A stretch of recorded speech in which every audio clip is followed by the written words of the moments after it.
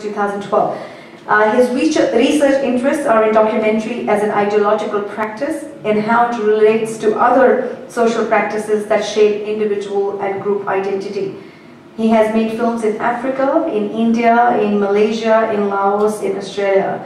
His most recent film, The Last Days of Sunlight, tells the story of the struggles of Lama Lama elder Sunlight Baseni in regaining ownership of his community's land on East Cape.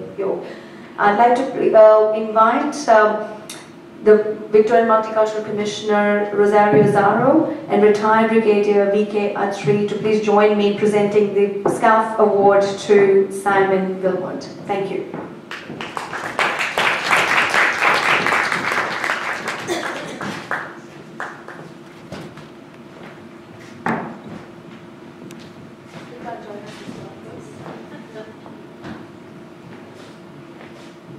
Can we get Chopra SSCAFF, Inga?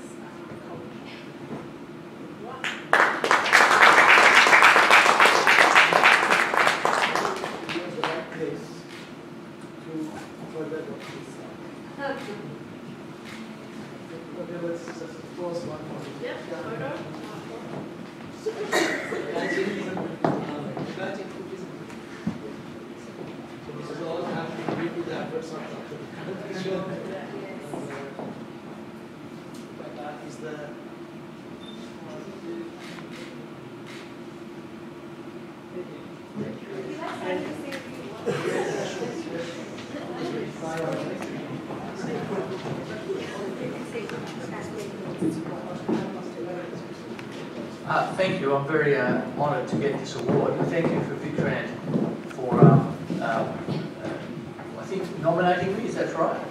Thank you very much.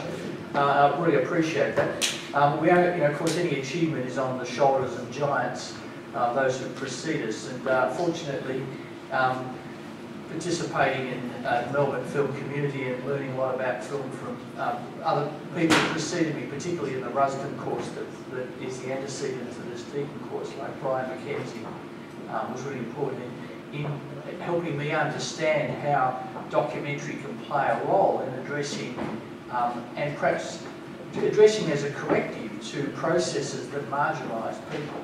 And I think marginalisation is an outcome of narrative and stories that are told, and so telling other stories to correct that is a kind of interesting thing to do. That's what I'm kind of very interested in, is recasting stories and tweaking stories.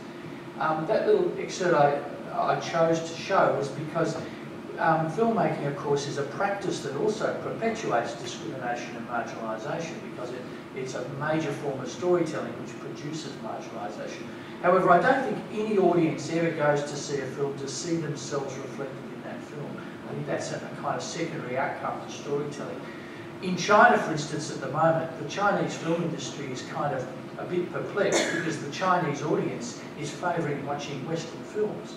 Now, you wouldn't necessarily say that Chinese were marginalised in China, but so the motivators to see stories are something else. But I think that the process of how marginalisation isn't just one of who is represented and who's not on the screen, but it's about other kind of embedded practices in the way we talk about the world, and a really bad way that photography has spoken about the world, particularly in the context of anthropology and other perhaps sober discourses that have gone on, has been to make people anonymous And we see that, say, the way refugees are currently attempted to be kept out of the media by the government, because it's easier to vilify someone, it's easier to have prejudices against someone when they're anonymous.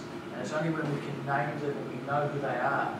So what was really important, and a really important part of this story in this film, and the key role of this scene, was for us to learn who those people in the photographs were. What were their names and what are their stories? And this kind of problem we have of adequately naming people, which is such a process of marginalising people, can be seen in this extraordinary exhibition that's currently on at the National Gallery of Victoria, the European Pottery Gallery, called Colony, which looks at kind of early stage of Australian settlement.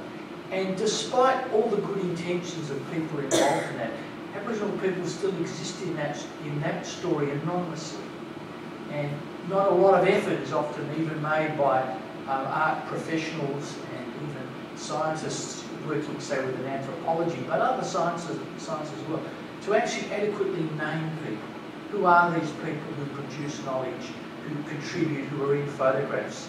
And so what I'm very interested in relation to Indigenous cultures and their role in our story is to address their anonymity and to address the ongoing anonymity that Indigenous people experience and suffer.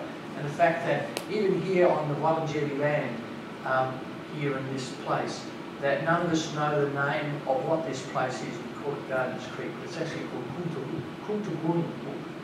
And nor do we use the word Womanjeka, which is to say hello in the language of this place traditionally. So, Womanjeka, and thank you very much.